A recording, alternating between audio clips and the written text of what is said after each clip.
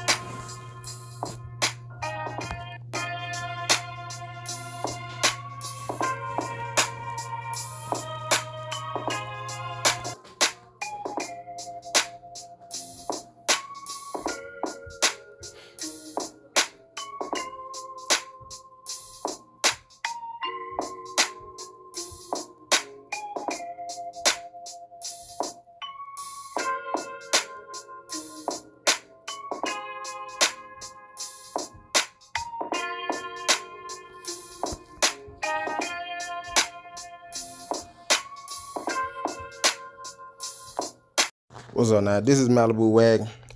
It's pretty clean. He drag race. It's a small block with a small shot of nitrous on it. But he let me do a video or walk around of it or whatnot. So I'm gonna show y'all this one, and then I'm gonna insert a picture of the El Camino I started to buy, but I gotta finish my Camaro first. But yeah, this is a clean wagon right here. I don't see many of these.